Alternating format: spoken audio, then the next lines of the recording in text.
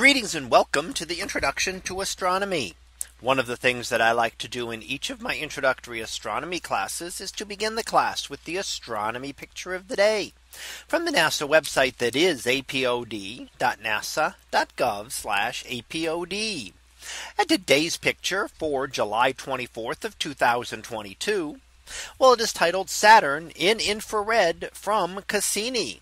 So what do we see here? Well, we see an image of the ringed planet Saturn, the second largest planet in our solar system, and the one with the most prominent set of rings. All four of the outer planets, Jupiter, Saturn, Uranus, and Neptune, do have a ring system.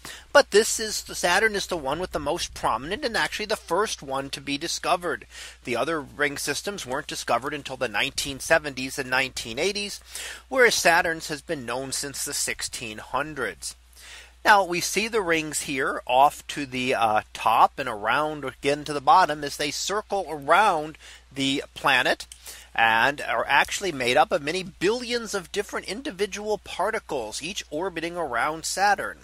And we see that there are gaps within the rings, areas where there are fewer ring particles, and brighter areas where there are far more ring particles. And these gaps occur because of resonances with the orbits of Saturn's moons. When one of Saturn's moons orbits with the say, for example, double the period of a ring particle, it will eventually gravitationally clear out that area. And that's what we see with some of the patterns that develop within the rings. Now on Saturn itself, we see the polar hexagon, a very interesting pattern and not a typical pattern that we're used to seeing. Typically things tend to look spherical or elliptical. But here we actually have something that is more of a hexagonal shape over the polar region, with the darker polar region there.